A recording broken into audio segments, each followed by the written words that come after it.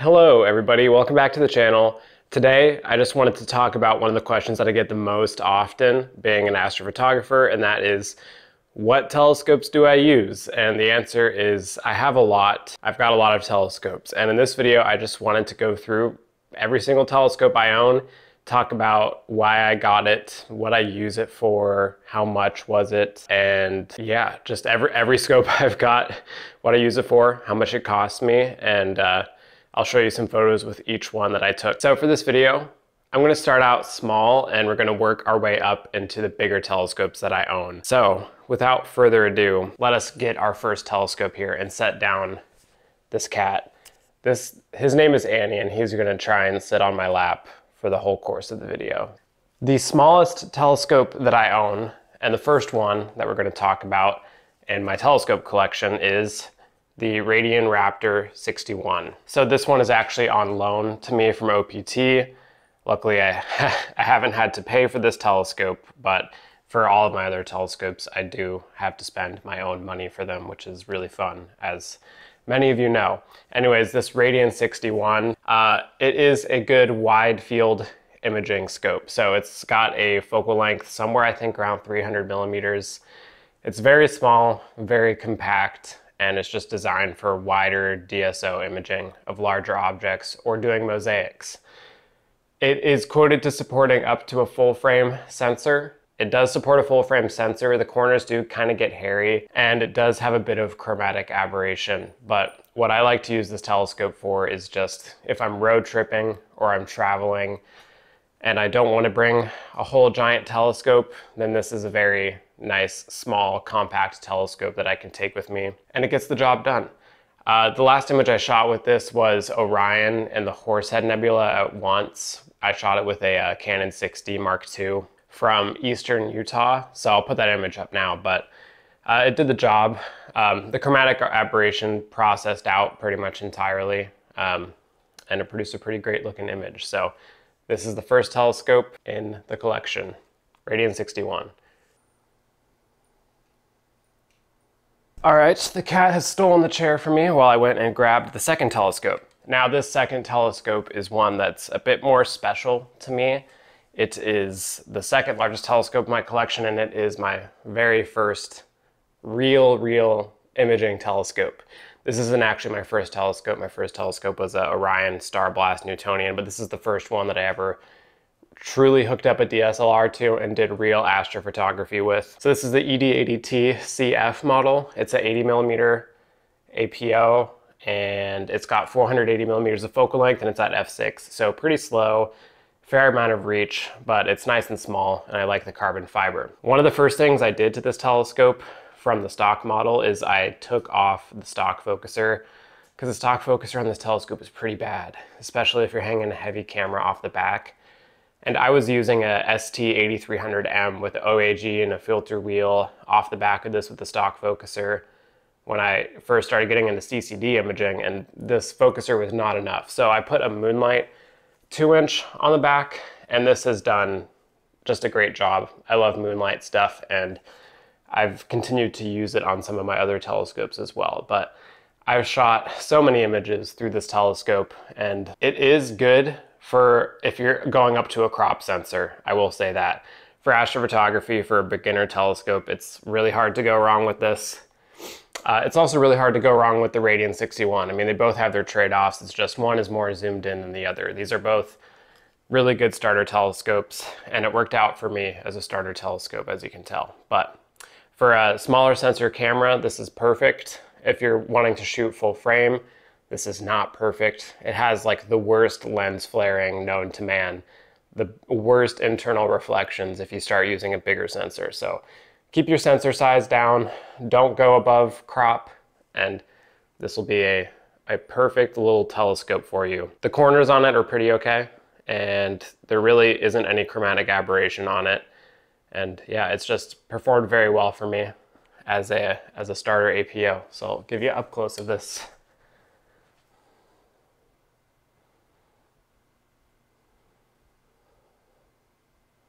Alrighty, so the next largest telescope in my collection is actually the one I've been using as a backdrop for this video and probably my last video as well. This is the BabyQ FSQ 85 Takahashi, and this is a smaller refractor. It's actually quite similar to the Orion ED80 TCF that I just showed last. It has 85 millimeters of aperture, 450 millimeters of focal length, and I think this puts it at like f5 instead of f6 for the Orion. So this is a bit faster, a bit less reach, but it supports a full frame chip a lot more nicely than the cheaper refractor. So that's why I've got a full frame 6200 mm on the back, and this is going to be used as a remote observatory telescope. I'm currently finishing building this out. There's a couple finishing touches I need. But what this is going to be doing is Southern Hemisphere imaging from Namibia, and this is just going to be a general purpose small refractor that I'm going to use to kind of get my feet wet to the region, try and see, you know, how I like it, how I like the Southern Hemisphere. But this is what we're sending down, and it's hopefully going to be a really nice astrograph. I've only shot one image through this scope. I'm waiting for the rest of the parts to get in for the train. I'm replacing the stock focuser on this, but I shot one other image from Death Valley using a reducer, a QB.73 reducer on the scope with the full frame camera, and it ended up okay. There are some qualms that I have about the Takahashis. One being, if you use them with focal reducers, you have to be very careful. They don't work very well on every telescope for full frame, and apart from that, the stock focusers on the Takahashis are really, really bad. I've used a number of them, and if you try and put an autofocuser on this stock focuser on this telescope, it's not going to be a very fun time. And I don't know if I can demonstrate it, but the reason is, as you rack through the finest point of focus, it actually, the whole focuser assembly like shifts up onto the rack and pinion or whatever assembly, and the whole image shifts. And this basically means you can't really do a good autofocus run if you're planning on just smacking an autofocuser on the side of this and calling it a day. It just doesn't really work that well. And I've tried it and it doesn't work. It's not a good time. So I'm taking the focuser off of this, and once I get a full focuser on it, I got a Asato 3-inch, then it's hopefully, fingers crossed, completely ready to be shipped out and used in Namibia. So that's what this telescope is for. This one, oh, I forgot to mention how much I paid for my Orion telescope. The last telescope I showed, I paid like $1,000 for. This telescope actually does not belong to me. This belongs to Starpunker, and we are working together to set up the observatory in Namibia. In exchange for sharing the data, he also provided the camera on the back. So this camera and this scope were contributions of him, and we're going to share the images from the system when it's in the Southern Hemisphere. So that saves me a lot of money. This filter wheel and the filters I had to pick up, which I did Antlia's. I hope they're pretty good, but we'll see. This is also an important moment. You might notice there's a thing on top of my telescope, and technically speaking, this isn't a telescope. This is a camera lens, but it's worth talking about as if it was a telescope because I'm pretty much using it like one. So this is a Rokinon 135 millimeter f2 lens, and I've got a 3D printed lens bracket, and I've also got a ZWO EAF with a focusing belt on it. And what that's going to let me do is shoot ultra wide field camera lens images with an autofocuser, and I've got a 6200 MC on the back. And this is all riding together to Namibia as a complete package, so I will be able to do some wide field Milky Way while the scope is down there.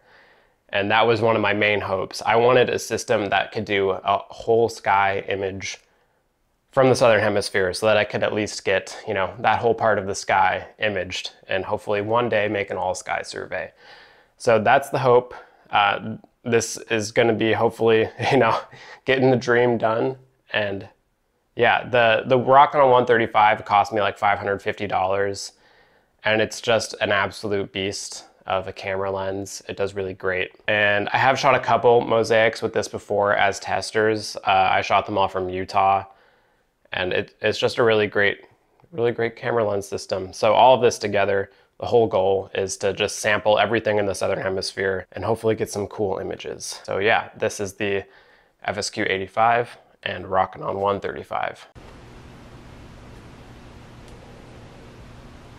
If you were to purchase an FSQ 85 new, it would go like $3,500, I believe. And the field flattener, which I have on it, would also cost you like $300. So about $3,800 for that rig, at least the Takahashi OTA, which is kind of a lot. It's a big step up from the Orion refractor, but it's not meant to be an introductory telescope like the Orion one is. Both get the job done. Just one does it full frame and one doesn't do it full frame. That's literally all you're paying for. You still have to replace the focuser and you still need a field flattener. So that is it. Now let's get to the next telescope. All right, this next telescope is a bit of a jump up in size. This is an Explore Scientific AR-127 doublet refractor. And if you want to know what I use it for, that's what I use it for. This is a solar only telescope. This telescope, the AR-127, for me, I paid $600 used for this scope a while ago, and I only got it to do solar photography. So that's literally the only thing I'd use it for. It is, let's see here, F something. It has 825 millimeters of focal length and a frontal diameter of 127 millimeters. So coupled with a Daystar cork, this gives it a whole lot of reach for imaging the sun. And yeah, that's the whole thing I use this for. You may notice at the top here, I have what's called a Hinode solar guider, and I use this to auto guide on the sun. But yeah, this telescope is, it's pretty good. Like I said, it only has like a one-track purpose for me. If you were to use a doublet for anything else, you're gonna suffer chromatic aberration pretty bad. I don't use it for anything else though, so it's kind of the perfect tool for me to end up doing solar. And if you look at people doing a lot of hydrogen alpha solar imaging, a lot of people use the Explore Scientific refractors because they're big, they're cheap, and they give you a lot of reach. The whole general combo is you pick an Explore Scientific refractor, you throw a cork on it, and then you put an ASI 174 or any other camera that has the same chip on it, and then that's just the general solar setup for most people. And it does the job. I will say my cork is pretty bad. It's not great. I'm not very happy with the contrast on it, but it's the one I've got. So yeah, this is a bit less interesting, but this is the solar telescope. It's a big refractor. It only has 2 lenses instead of 3, but it doesn't matter to me because I'm only looking at such a narrow bit of light in HA that I don't see any chromatic aberration at all when I do my solar, because I'm not looking at any colors, but just one. So some things I don't like about this telescope are again, the stock focuser is pretty bad. That tends to be the case on any kind of cheaper refractor, and you know, honestly, even the expensive ones. I can't really name a good a good refractor that actually comes with a good stock autofocuser. The Radian 61, its focuser is actually really, really nice. That is the only camera I can think of that's rocking like a good stock focuser. So hats off to Radian. The rest, really bad. Takahashi's bad, Orion bad, Explore Scientific, meh. They're all leaving a lot to be desired in the autofocus department, but it gets the job done. The next telescope in the list is actually not with me as we speak. It is remote in Sierra Remote Observatory, which is 900 miles away from me. So I'll show you some B-roll to show you the telescope. This telescope is kind of my main imaging telescope for any kind of wide field or mosaic need. And that's what I'm trying to specialize in, is doing really nice deep mosaics, and this is my workhorse telescope for doing that. It came at quite a pretty penny though, and it came at a time, I purchased it at a time when the supply chain for Takahashi's was totally crumbling. I emailed Takahashi and they were telling me May 2023 is the next time you're going to be able to get a telescope, and I was really looking to make a large purchase to have something that totally changed up my astrophotography and gave me a lot of extra capability, which is what I was hoping for. So I ended up acquiring this telescope used from someone on Astromart. I paid, I think, $6,000 for it, and it is a lot, but keep in mind, you don't need to spend this much to do astrophotography. This is just when you're looking for the top of the line, no expenses spared to take the best images, what are you gonna get? And that's what I decided on going with. And it's been a great telescope for me so far.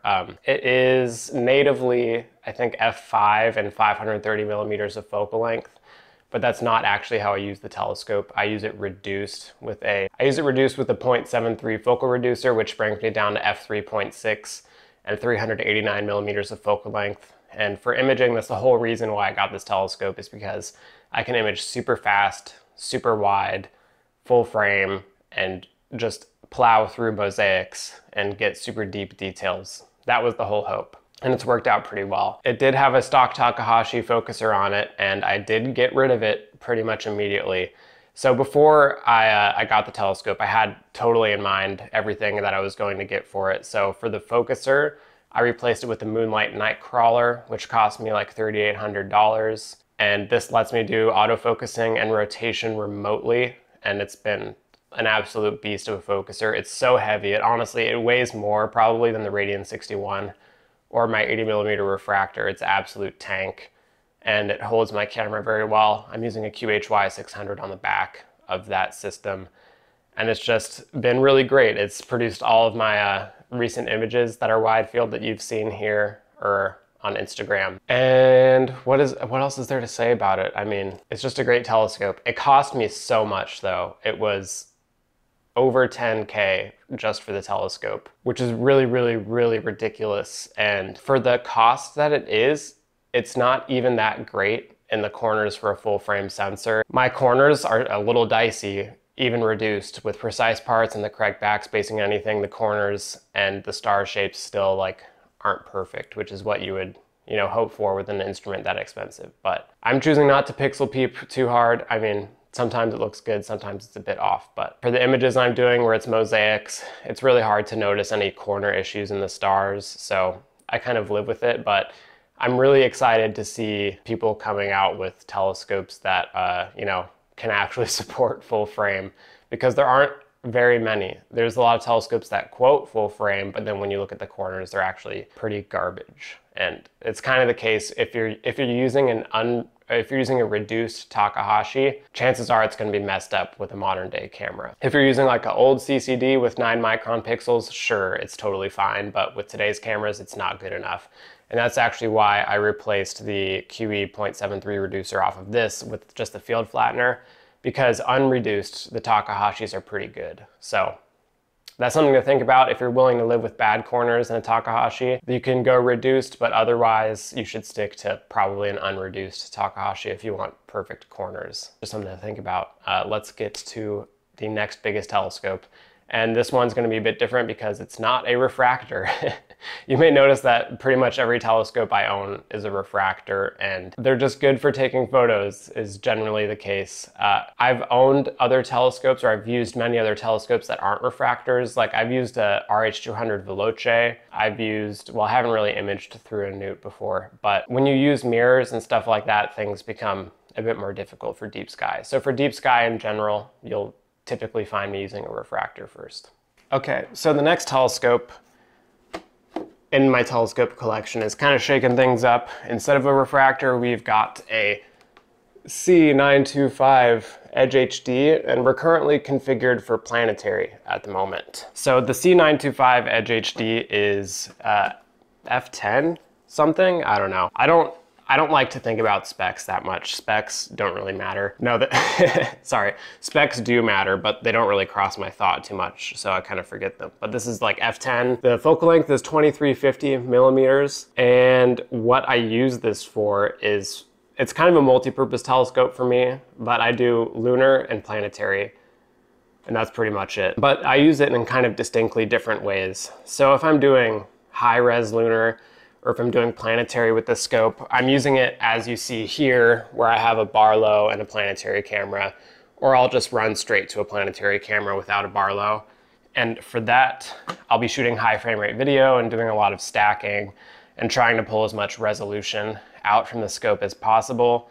At 2350 millimeters, it's not the best for planetary. It has an okay amount of reach, but it's a bit lacking for detail, especially compared to C11 images. But I mean, it's all dependent on your seeing anyways, and it kind of gets the job done as much as I need for the moment. And it's about at the, the maximum size of telescope that I'd want to deal with personally. But other than that, I also use this to do just lunar imaging, primarily if I'm going out to shoot an eclipse, or if I'm just looking to do a quick full moon image. This is the scope that I reach for when I go to do that. I would not get a larger telescope for DSLR moon images because this basically fills the whole, a full frame sensor with the moon. And if it's a super moon or something like that, it won't fit the full moon in a full frame sensor. It's basically like right on the borderline between being too zoomed in to shoot just a quick moon shot.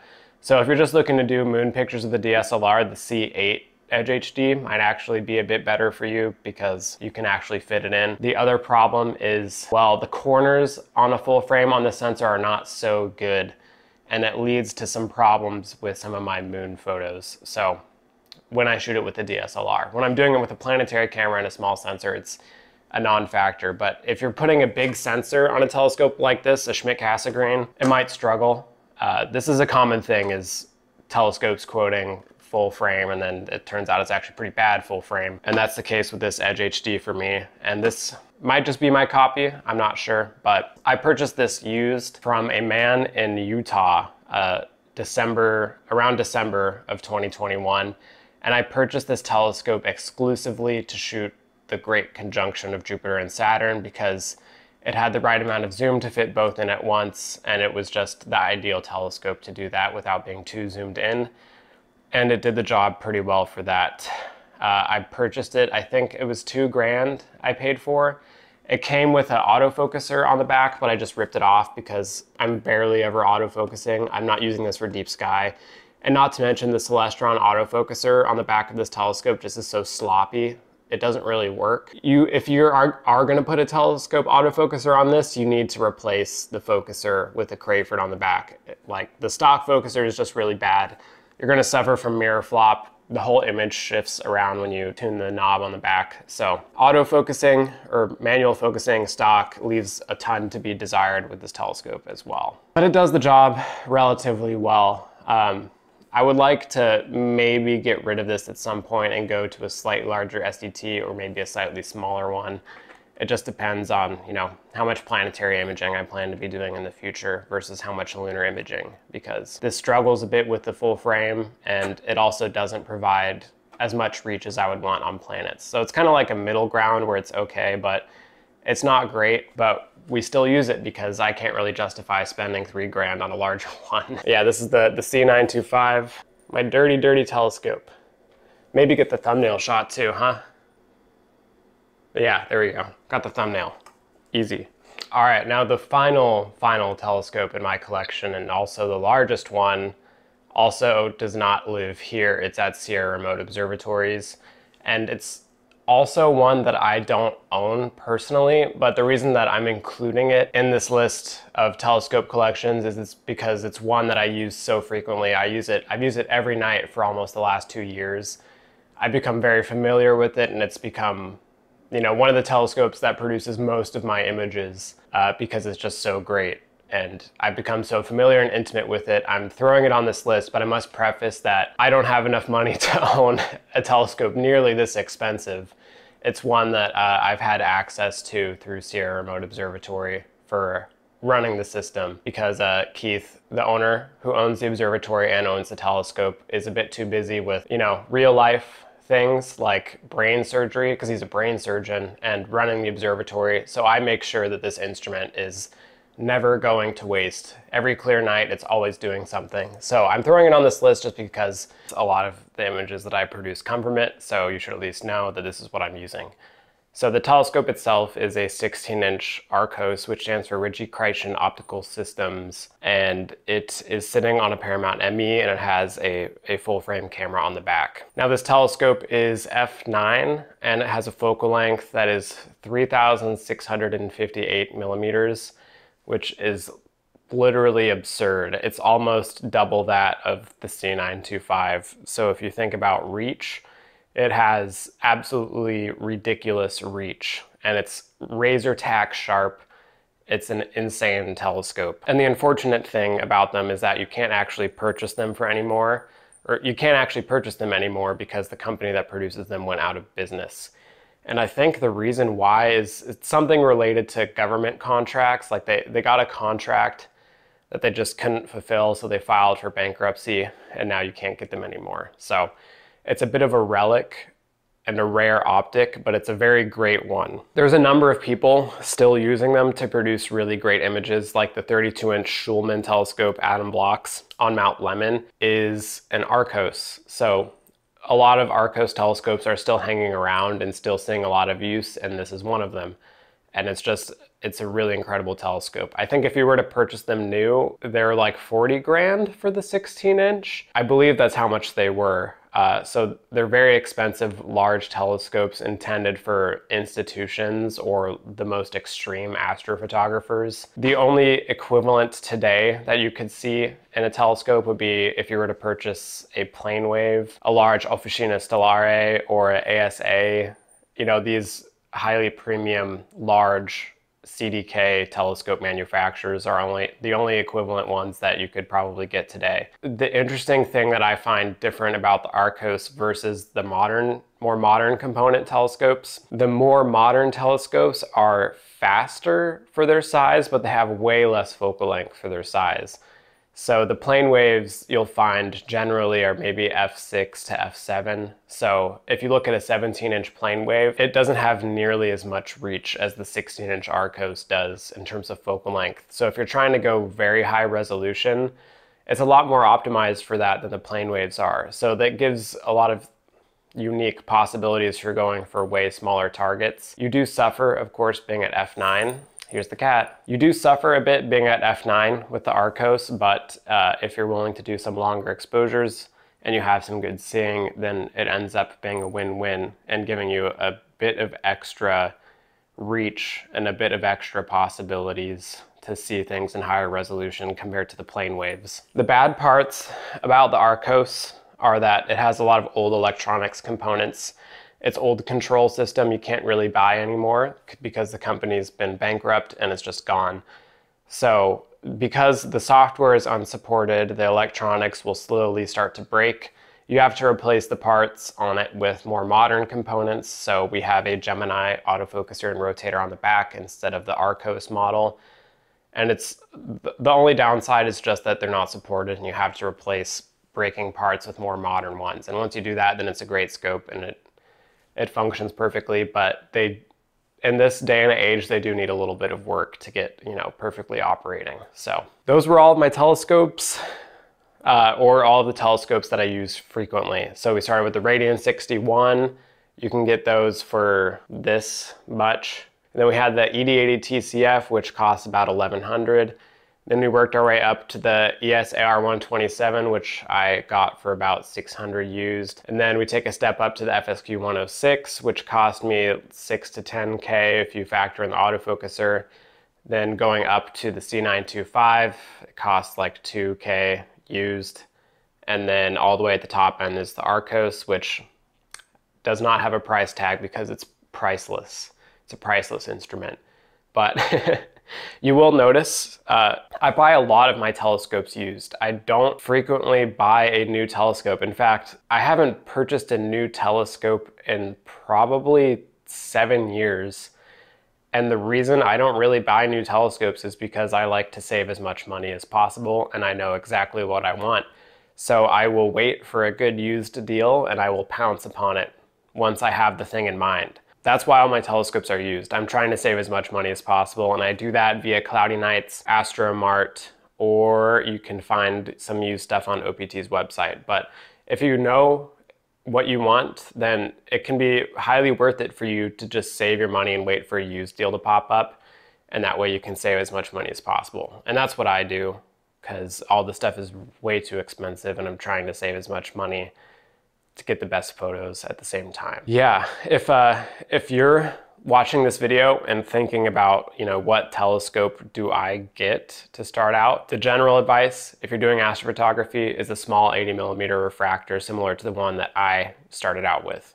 And you are going to need a mount, you are going to need a camera, and probably an autoguider, but that's generally the way to go. The 80mm refractor or something like the Radian 61 will treat you very nicely, and it'll get the job done. Now, looking at all these telescopes, you may wonder, like, what am I looking to get next telescope-wise? What do I want? What am I looking out for as something that's cool? I'm not really looking to buy any telescopes, to be honest. I haven't purchased a new telescope in about a year. The last one I purchased was the FSQ 106, and I've been investing most of my time into using that telescope, but most of the holes in my focal length and resolution range needs are pretty much met for. What it's about now is having access to another part of the night sky with the Southern Hemisphere Observatory I'm working on, and maybe doing a bit better for solar and lunar photography, dealing with, the C11 or dealing with my C925, maybe switching it out for something else, are really the only things I'm looking at. As far as getting a big telescope to own myself, one day I would like to own a plane wave telescope of some kind, but financially it doesn't make any sense to do right now. Hopefully one day I'll have one of my own, but if I had a lofty goal for a telescope to own, I would probably want a 24-inch plane wave, but I'm not going to be able to afford such things for probably, I don't know, a decade or more. So maybe that's on the horizon, maybe not, but one day I'd like to have a larger telescope. Of course, we all want a 1-meter telescope too. That's always a thing, but yeah, I hope you enjoyed this video. I hope you maybe learned a little bit about telescopes, and I hope this answered some of your questions about what I'm using to shoot all my photos. If you have any questions about what telescopes you should be using or which ones you should get, feel free to drop a question in the comments. I'm also working on another video right now just covering basically every type of telescope out there, and I'll be dropping a lot of recommendations in that video as well. So I hope you found this helpful. I will catch you all in the next one.